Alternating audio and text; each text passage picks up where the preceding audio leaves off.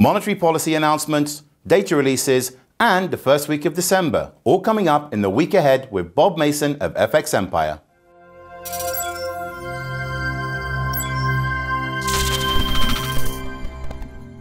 Hello, Mr. Mason, and welcome back. Thank you for joining us once again. As we look at the week ahead, let's start with the start of December coming up. It's usually the busiest time. Will this be the case this time? After quite an end to last week, it's a big week ahead on the economic calendar. There's a massive economic data for the markets to consider. From Asia, we've got private sector PMI numbers out of China. Over the weekend, MBS sector PMI numbers were released. And on Monday, the markets preferred Caixin manufacturing PMIs in focus, any contraction and expect risk aversion to hit. From Australia, on Monday, we've got also manufacturing numbers and gross corporate profits to look at. Really, however, it's trade, retail sales, and GDP numbers for the Aussie dollar. The RBA interest rate decision on Tuesday comes ahead of those key numbers. I think the RBA probably would have wished for an extra week, really, to digest the numbers before delivering its interest rate decision. Out of the Eurozone, you've got private sector manufacturing numbers and service sector PMI numbers. These are largely finalized numbers, so shouldn't have too much of an impact. Out of Germany, however, factory orders, industrial production, and trade data will provide direction through the second half of the week.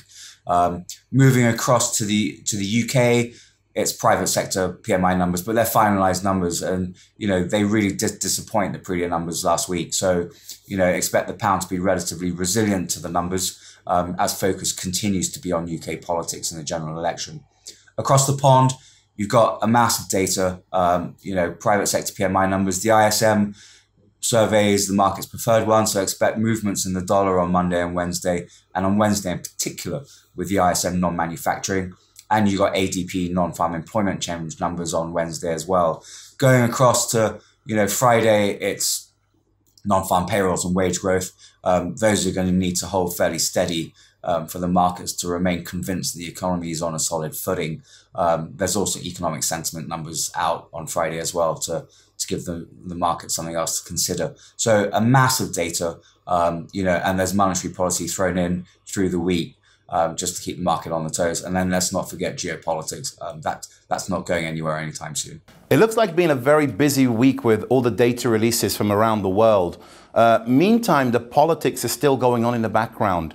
Can we expect any surprises? It's been quite a year for the markets. Geopolitics has continued to grip the markets, particularly the extended US-China, trade negotiations. When we consider the fact that, this is a phase one agreement, the sheer length of negotiations, questions what's actually going to be within the agreement. The markets have, the US markets in particular have hit record highs over the last week, on news that, the US and China are close. And all of this despite, Trump deciding to sign the Hong Kong bill supporting Hong Kong protesters and protecting their rights, and facing the prospect of China's wrath in response. Will the trade agreement, the phase one agreement, really have anything that's going to impress the markets, or is it really going to disappoint? Is it going to be really diluted? I think that's something to really look out for. And then going across the pond, you got UK politics. We've seen, the Tory party lead narrow. It's down to 11 points according to YouGov's Wednesday poll tracker. Once that comes into single digits, Corbyn's going to be looking at the possibility of going into number 10, and that's going to really rile the pound. So two possible surprises. A really disappointing phase one agreement, and Corbyn, taking the lead in the opinion polls with just over a week left before general election. And finally, monetary policy announcements are due shortly. Maybe you'd like to give us your insight on this. On the monetary policy front, the RBA and Bank of Canada are in focus this week. The RBA delivers its last monetary policy decision of the year on Tuesday. The last minutes revealed a slightly more dovish tone from the RBA. There were some concerns over cutting rates further and the impact on consumer confidence and ultimately spending that remains uncertain for the RBA and is really a requirement to support the economy and growth projections. It could be an interesting one. If we looked at the employment figures from the week prior, they were quite disappointing. And if we look at, personal credit figures, that were released on Friday, there was a 0.6% fall in personal credit and a fall in business credit as well, suggesting that even in the low interest environment, consumers aren't borrowing. That might be a good thing from the RBA, who've got concerns over household debt, but that might limit spending when you consider wage growth being quite tepid. So there's a bit of uncertainty over what lies ahead for the RBA.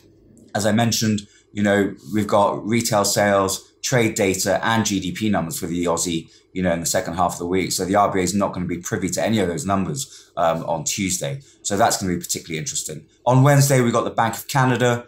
There was also dovish talk in their last minutes. The Bank of Canada taking a more cautious stance on the economic outlook.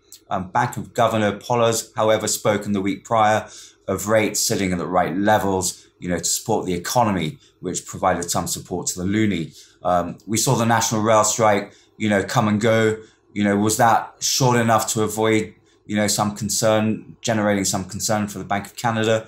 The big numbers are really going to be on, later today. At the time of recording, we're waiting for the GDP numbers out of Canada. So however those numbers turn out, that's going to have a material influence, come Wednesday.